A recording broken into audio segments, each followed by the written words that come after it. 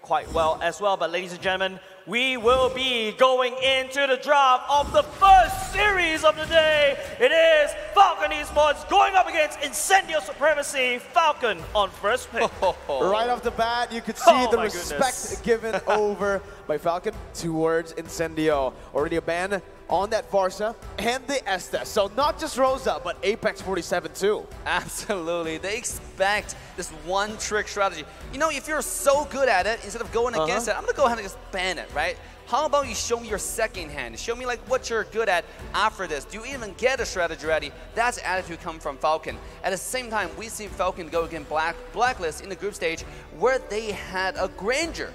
Right? Are we going to see Granger coming out today going against Incendio? That's something that I want to see because Granger is a character that's heavily overlooked in the meta, but it definitely has a place, especially going against a heavily grouped composition or playstyle like Incendio. Yeah, I think I've seen this strategy before, right? You use the Eve and then you blend out real-world manipulation. I think it's also Falcon as well. It's so easy for the Granger to land the ultimate, and especially when it's A or E, that's like a massive nuke sent into the enemy's backline as well. But now let's take a look at the bans. It's going to be the ban for that carry. A lot of heavy emphasis on Xyp9x right there, but do we want to really target Xyp9x's hero pool? Well, before we talk about Xyp9x, there's still a lot of meta characters on the meta. On the draft, we have Glue, we have Valentina, we have Kanja, Grok. Because of the respect ban in the early phases, so many OP characters are let open right now. I mean, what is Incendio's strategy right here? I mean, are they going to not ban any of those to take more? Or are they trying to ban one and take another one that counters? We'll see what they go for. Honestly, I'm thinking more of the Kaja ban, or they might just go for Fanny, a hero that really gave them a lot of trouble yesterday. Up against Team Hawk, Gary on the Fanny was able to do what the Keys Victory said Falcon needs to do up against Incendio. Falcon, though, they're going to pick up that Glue. First pick, left open, a lot of crazy picks, and there you go. Very well said there, Mirko, because if you notice, the problem about U-based strat is that if you do not know how to master the waves properly, you may have a lot of cross-map plays, right? That's more visible when there's an enemy link or an enemy Fanny. So that's one part of that problem removed. Expect, Falcon, hopefully, you get to see Ken the man literally fly around the map, pick up these cross-map plays, and then, convert that into a turret push. Well, for Incendio right now, usually it's the Farsa first pick.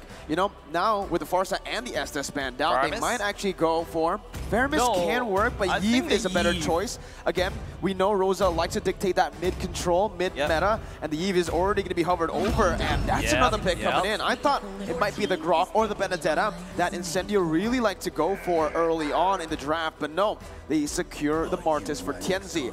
It's once again coming down to that mid-control that can translate over to invades happening in the enemy jungle. See, the thing about picking up Eve against Glue, Glue can easily get on a character like Eve, right? Because if you just use the simple combo, and by the way, Yellow Flash is really flashy with the skill 1 flicker combo, right? If he gets onto you, you are kind of dead. If you get the passive instantly procced, all the charges, all you need to proc an ultimate and grab you to his own allies, and it's done. And just when I mentioned Kanja still up, the reason why Faramis can be a threat here, I don't know if you guys have tried the mechanic. Once Glue ultimate, Faramis skill 2 can one-shot Glue or any ally along with it because the bounce. Well, Valentina might just be the pick here, but no, they actually go for the Kadita. Usually, for Justin, we saw this up against the Eve and a Martis. He really likes to steal that decimation, right? The decimate from the Martis. Here, though, they're opting for a bit more aggression. With the Kadita, it does mean that they are opting for just more kill pressure in the mid lane instead of trying to level that Eve in the wave clear. Yeah, by the way, looking at the enemy coach right now, right, based on the M4 stats, this is like the highest hero pool in M4 with 28 unique heroes. You can expect Incendio like super flexible. They know, they can pull out the right tools for the right time and the right job.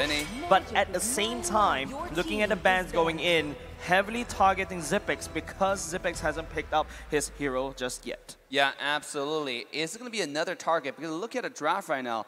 This might be one of the time where Falcon actually just take out the Granger. I think because they're not too much dive. There's a Benedetta, but you do have a Kaja that can straight up counters that, right? Kaja is one of the best peel in the entire game.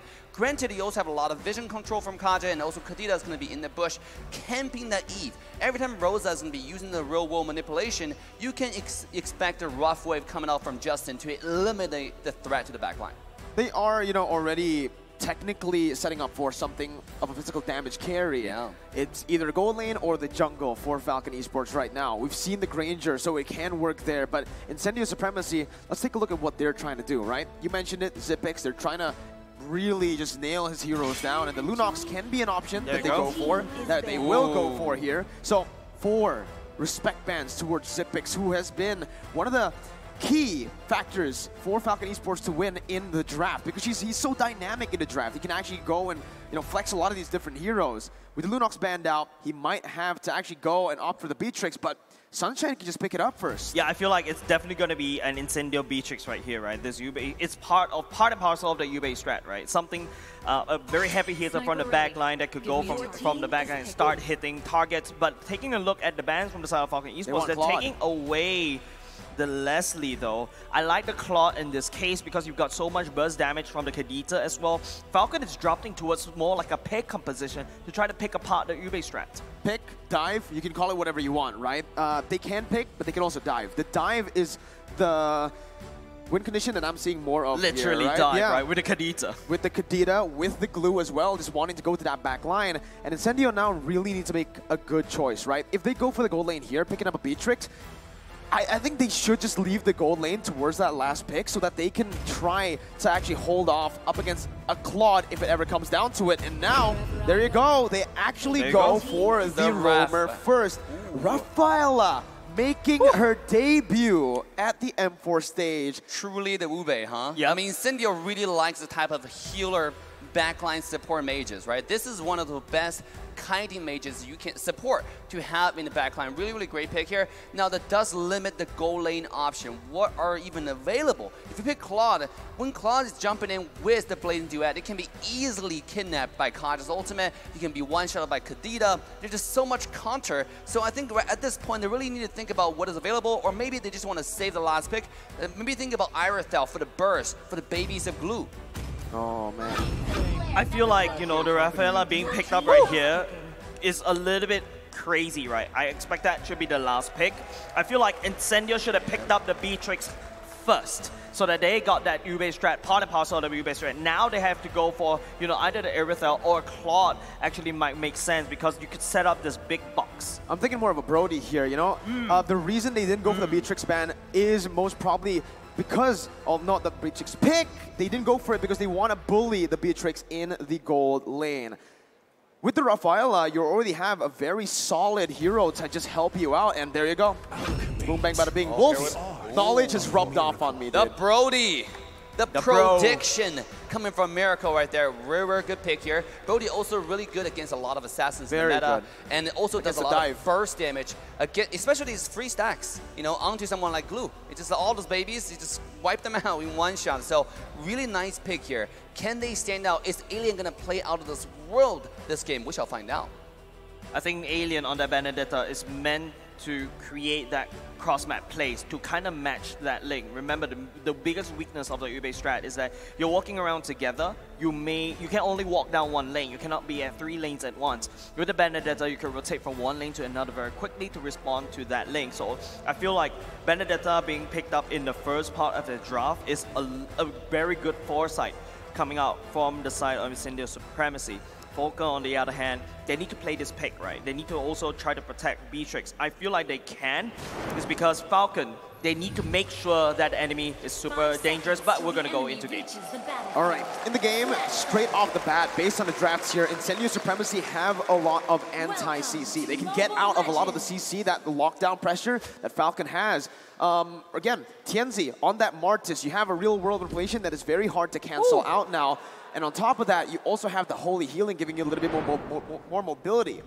Eye for an eye for Benedetta, a whole lot of mobility. So just the CC, is it enough from Falcon Esports to really lock down the targets coming in from Incendio Supremacy? I think there's a lot of CCs coming out from Falcon, right? Like, They can match the CCs towards the CCs as well. The real world manipulation, technically, that is an infinite. I would say I may be a bit making it a little bit too big, but I feel like that's a 90% slow. It's almost like a stun, right? It's almost like an immobilize. And the one thing I want to mention is regarding Kadita and all those kind of character assassin type of characters, if they don't show up, if you just hit in the bush, that itself is a CC in its own. Because if you don't know where they are, that's a mind control, right? Like you cannot really send your hand. You cannot really like just, oh, show your real world manipulation because you know the Kadita is going to target you. You know the Ling's going to target you. Same with Glue. Now, at the same time, Alien have to be worried about Naomi because Naomi is going to be staying on top of Beatrix to make sure the backline has enough room to do damage. The moment he jumps in with whatever combo you have in your sleeves, that's when Naomi show up with Divine Justice and bring down the kill. So let's take a look at the player comparison right here. The player comparison between Ken from the side of Falcon and TNZ from the side of Incendio. I think, yes, the stats doesn't really accurately depict the full picture because TNZ has shown that he could play the Fredrin, whereas Ken is very heavy on the Assassins. You know, a bit more aggression coming in from Ken. Number 1 first blood still. He's very, very aggressive early on, but I think we are going to be jumping back into the game for me to really look at the emblems again, right? Yep. What did they take? Ken, Demon Slayer. Means that maybe he's not going to be that active on the map. He might just be actually opting to go for farm. This is where it gets really rocky, in my opinion, for the Ling, right? Because TNZ's gone from the Demon Slayer too. He's going to have a better time in the clear department, and that's where the Ling can be really vulnerable to these invades that Incendio can set up for because they have a better wave clear in the mid lane. Oh, here we go in the mid lane. TNZ is going to find a little bit of poke into his HP bar, and it's going to be Falcon taking the Lethal Wonder in the river. I think that's a good fight for the side of Falcon, right? That's some stats that Ken desperately needs. Got to get to level 4 as quickly as possible. I think what Falcon have in their draft is a lot more flexibility, right? We've seen how the power of a Kaja can counter-engage. You don't need to force your Kaja to force that engage with that flicker. You can also play a Kaja passively. You catch the engager from the side of Incendio, drag him back, and reverse that person down. Well, here you can already see TNZ is going to be able to actually clear out a bit faster, rotating already around the gold lane. Whoa! Oh, a little bit of damage onto Zipix, but the goal is pretty clear, and TNZ will take the small camp on the bottom side. Yeah, no biggie for now. I think a lot of focus from the side of Incendio at the bottom side. Naomi is there trying to make sure that the peel. But another thing that we also have to talk about, Mirko, is Incendio does have some form of rush control because with the way the Rafaela works, right? I think it's the first skill that actually reviews the members inside the brush, even though there's no vision. I like the fact that both teams are playing around their winning lane.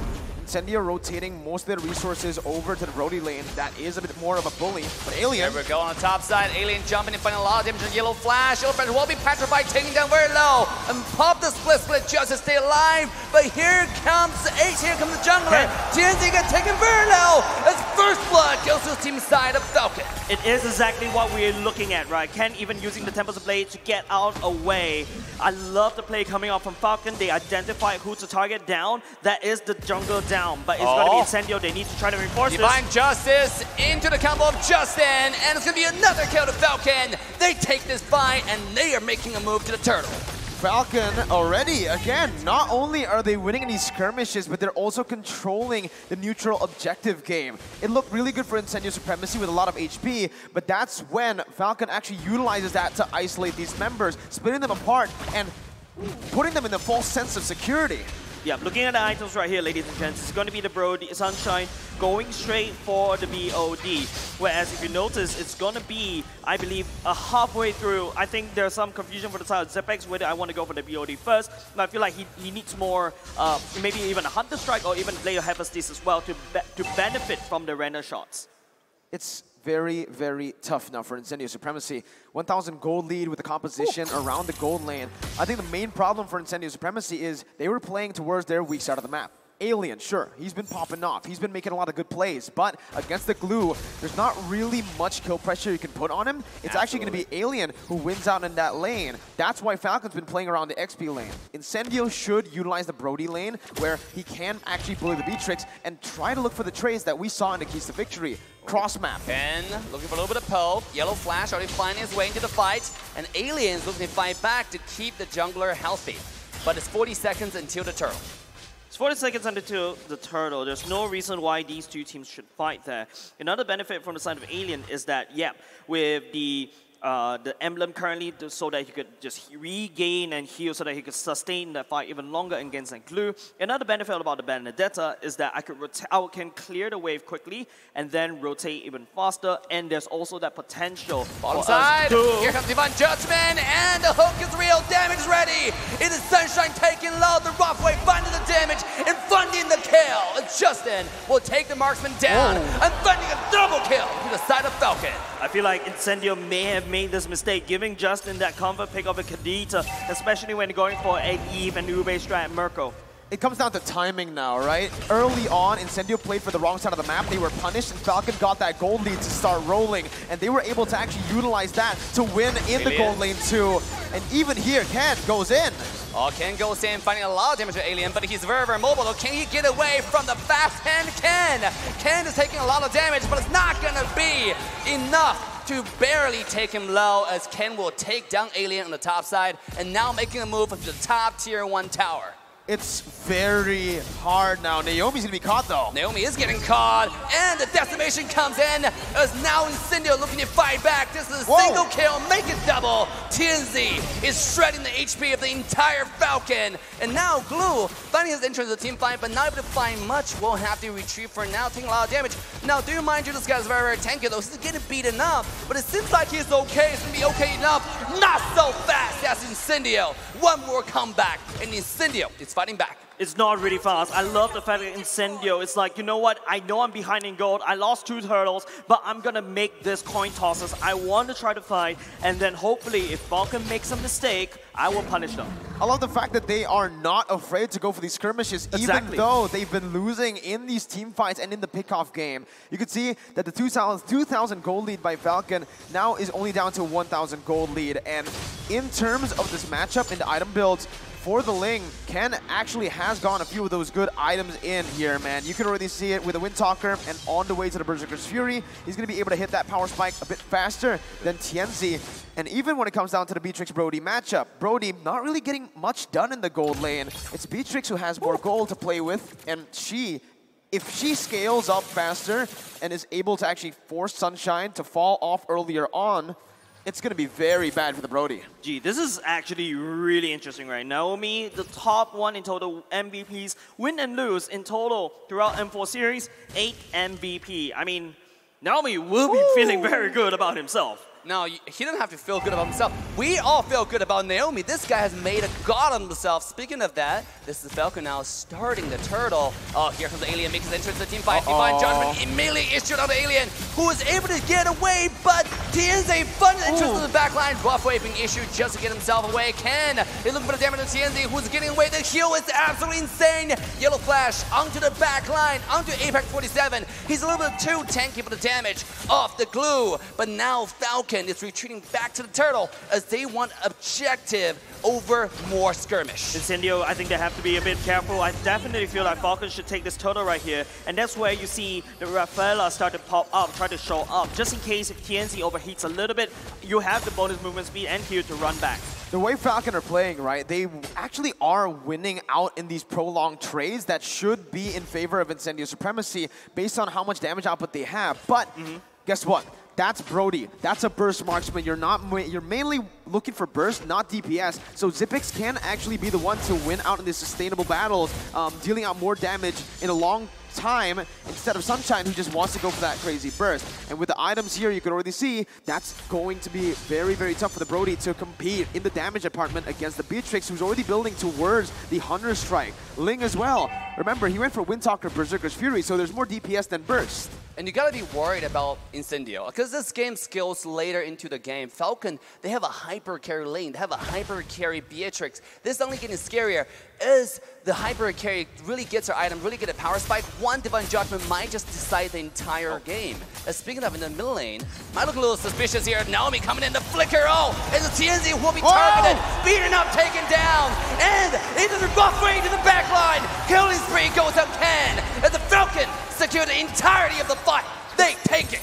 They secured the entirety of the fight. Alien left a little bit awkward at the bottom side. It's a 4 it's a 5v4 in the mid lane. The best part is you see how Naomi timed the ultimate, making sure that TNZ uses the CC immunity first and then strikes back. It's like it came off a dream, dude. Oh my god. As a Kadena player, there's nothing you want more in the world than to get a 3-man knockup, bursting them down and setting up for your team. Falcon have been utilizing their weapons so well here, rotating, being active across the map, and Justin again. One more time, Justin finding the wombo combo on Alien, who beautifully uses skill to the dodge. Now Justin in trouble. The railroad manipulation will find him dead in the black and white screen. Incendio fights back, but yet this is still an uphill battle for Incendio, as now Falcon's looking at a really comfortable spot. Speaking of that, Naomi might have himself between a rock and a hard place here, taking a lot of damage. He will be absolutely obliterated. A beautiful combo from Incendio. They fight back, and they're now making the move to the Lord. Respect is the name of the game. Falcon, initially 2K gold lead, down to 1,000. Why? Because they got too comfortable. They started disrespecting Incendio a bit too much, overextending into the enemy territory. And now you're seeing a little bit of the same. Falcon needs to understand that their lead right now and their heroes will actually fall off later on, right? Incendio will have a lot of resources to actually negate a lot of the CC coming in. So Falcon needs to stay disciplined, needs to just go, and they are exactly doing that, committing onto the Lord. Committing onto Lord, Ken will definitely take that away. I think that's another factor from the side that's working very well for Incendio, is TNZ is actually starting to snowball. If you notice that previous catch from the side of Justin on top of Alien earlier just now, using that timing that second skill to that T is simply beautiful, Merkel. It is very, very beautiful. Ooh. And now we're going to take a look at the items again.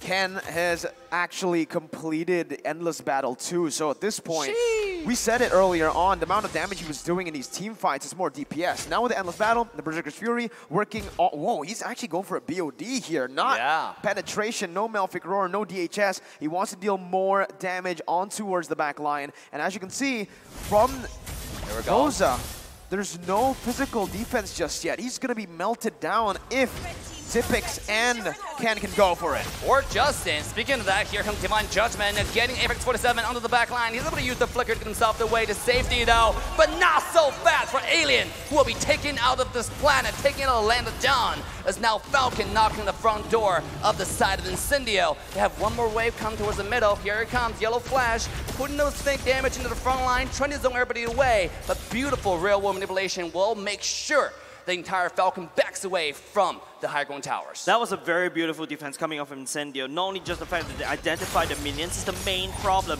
even though they're down on one member. Props to Incendio for doing such a wonderful defense. They've snowballed so much, Falcon Esports. Incendio Supremacy, again, yes, it was a good defense, but looking at the composition again, the only person who can really take it to the later stage of the game is that Yves. Uh-oh, Justin.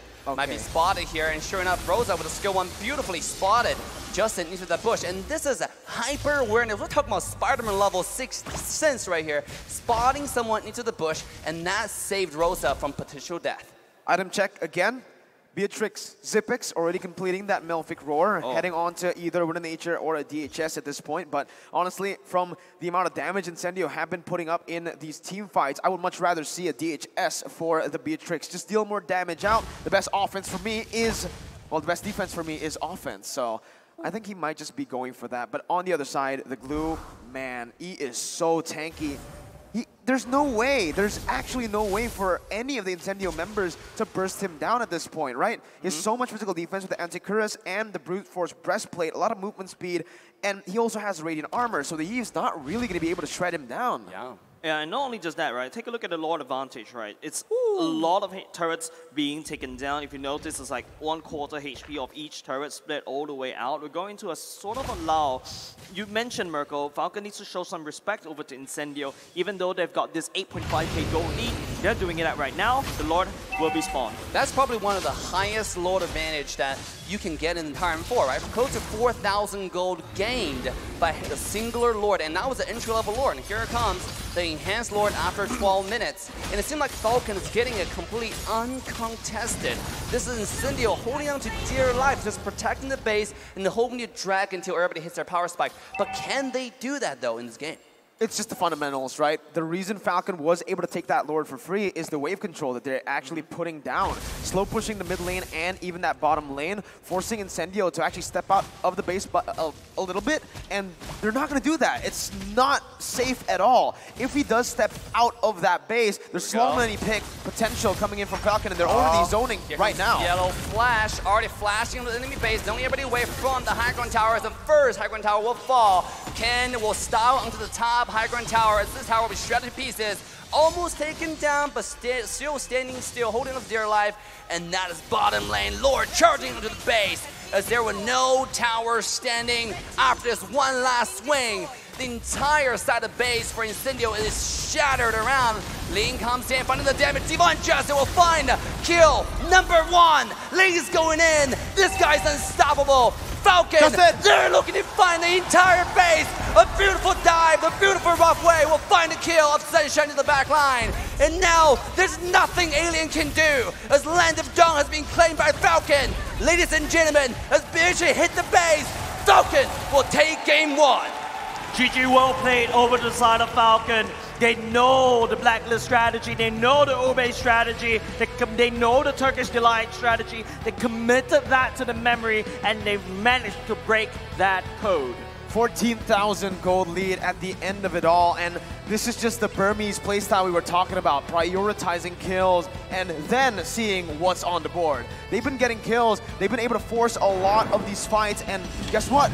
Incendio, they were just not ready for that. Incendio didn't play to the way they actually did in their victories. How Incendio usually likes to play the games and how they actually take the games into their own hands is by not going for that crazy team fight, not actually facing off against Falcon that way. They want to go for trades across the board, cross map, and mirroring the movements from the side of Falcon. So much damage, so much pick potential, you're not allowed to stay in lane and stay isolated. Another thing that also have to point out for the side of Incendio Supremacy is the fact that, you know, it's not an Estes anymore. You're bringing a Rafaela, but I'm going to leave it that to the analysts to break it down for us. But we got to talk to you about the M4 Battle Night Boom Boom Pow goes live this January 21st. Expect loads of events and rewards up for grabs in-game. First of all, what you can do is complete the battle tasks in the game on January 21st to get a skin choice chest. Yes, I love the Leslie skin very much. I need to buy that. You can choose the skin you like for most of this chest, so I can definitely get a Leslie skin. Aside from that, battle bonus awaits you on the same day as well. Play matches and you'll get a team star protection for 3 matches, double star raising points, double protection points. What? Double AXP and double BP for 5 matches, and we're not stopping there. Sheesh. I need to breathe. Free access to all heroes and loads of epic skins will also be available on that day. So save that date, log into the game on January 21st, enjoy the match and win lots of rewards. And let's all celebrate the M4 Championship together, including with your friends. And I need to breathe. You know what? You know, there's so many free stuff. Yeah, so much free stuff. Casting M4 exciting, but getting those free stuff is more exciting. I'm going to log into the game on that day.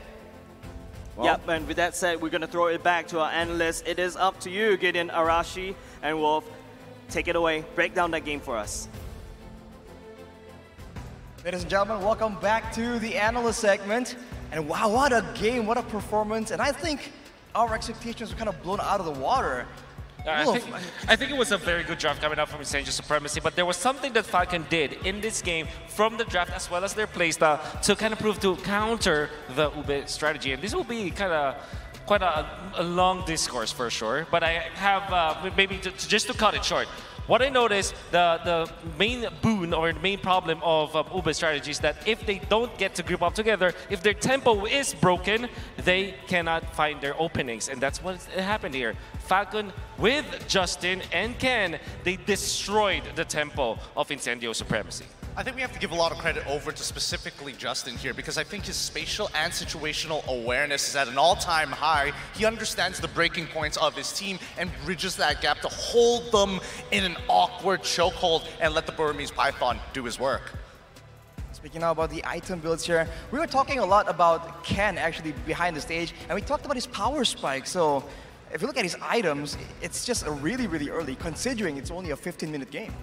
It could have been, honestly, it could have been faster to a certain degree, but you have to admit that Incendio had a good idea of what a defense they wanted to put up. And unfortunately for their composition, it really revolves around whether or not you can actually get a good combination of ultimate abilities. Like Alien with the Electro Final Blow and the Petrify, you have a lock, you have many different ways of lockdown, but the most important one is the Holy Baptism coming in from Apex. So Falcon immediately recognized that that was the biggest issue. If they got flickered on, if multiple people got hit by the Holy Baptism, it makes Rosa's job so much easier. So let's shut it down, and making sure that they are careful, make sure that Naomi and Justin are in two separate parts in two different angles. What I noticed here as well is that Ken opted to go for the jungle emblem. So this is the Demon Slayer, which kind of speeds up the jungling pattern of Ken. That is why they were able to disrupt the tempo of Incendio Supremacy. Get items faster means that you can fight much faster, and that's what they did against the Turkish squad.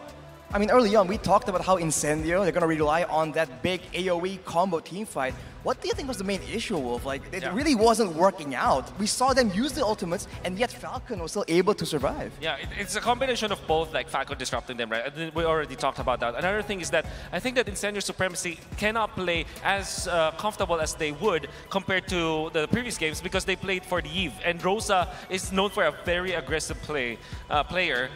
When he plays the Farsa, as an Eve, you're not really that aggressive. I mean, you can think about being aggressive as the Eve, but you have to reserve your ultimate. You have to make sure that it hits a lot of people. You have to make sure that you're in the right spot because Farsa, as compared to an Eve, is much more faster or much more aggressive. Well, I mean, they were going to try and go a bit more aggressive, but I think that Falcon as well, it seems like they had a lot of things going well for them, especially because of the lack of DPS coming from Incendio. Do you think it's intentional, Gideon? Well, I think once they got control over the tempo, they wanted to push it away from Zipex. They were making sure that Zipex would actually have a relatively good time. Like, Brody was not able to bully him as hard as he wants to, and a lot of that jungle pressure forced Brody to mitigate the trades and pull back. But let's have a look at the MVP. MVP for that first game, it's going to be Justin on that Kadita. 5-2 and 5 with a 71% kill participation. He was the main man making all the plays happen. And of course, the whole team, they're just used to playing flashy. But I think Justin was the X factor, the dynamic playmaker. I wonder if we get to see the heat map, right? Because what I noticed from that game is that he stayed in that part of the map in the gold lane on the right side, along the bush of the crab as well as the lizard. You know what I'm talking about, that L bush that we're talking about. He stayed there, he made it his home. It made it so difficult for the side of Incendio Supremacy to defend their gold laner in the mid stages of the game. I mean, that's where you literally, the L bush you're talking about, the tri-bush I like to call it, down by that bottom side, a really pivotal part of the map because it controls 3 different pathways down to get into the gold lane. And this is only between 0 to 5 minutes. The fact that Justin was able to have help from his support to get that mid lane control and then press his influence into the side lanes for counter engages always helps out your jungler, especially if Ken gets out for free. Well, speaking of the jungler here, let's look at some of the highlights from this game. And all the way in the early game, it does seem like Justin was the man trying to make it all happen. And of course, it was messy because both teams, they're going to try and scramble like this. But it really seems like Incendio, when they can't group up, like you mentioned, Wolf, it's just so difficult for them to curb this aggression. Now you can see already through the highlights, the aggression coming out from Falcon in the first few ones, and then there was an attempt from Incendio Supremacy, but they weren't able to group up together. Eventually, they get dove upon. Look at this. It's really easy for Falcon to burst the opponent, their opponents, and Justin like hit, what, 3 members? 3 members. So, I mean, they're not only like disrupting the tempo of Incendio Supremacy, they're also like finding skill shots that they should not be hitting. Absolutely. I think, you know, Falcon, once they have that control, they understand some of the habits that Incendio gaming, well, Incendio Supremacy just have, and every single time we see that sort of gameplay, it's punished really, really heavily. And I think right now, Justin and Naomi, both of them are communicating